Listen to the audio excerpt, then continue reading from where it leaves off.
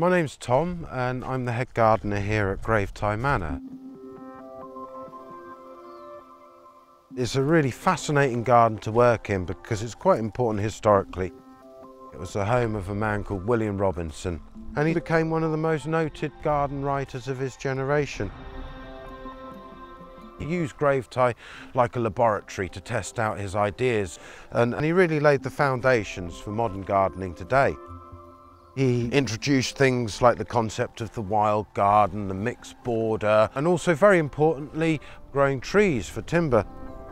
The resilience garden is influenced by William Robinson, and I think what I want to take away is this element of being experimental. He produced forest gardens, planting stands of experimental species within a forest to monitor how these trees perform.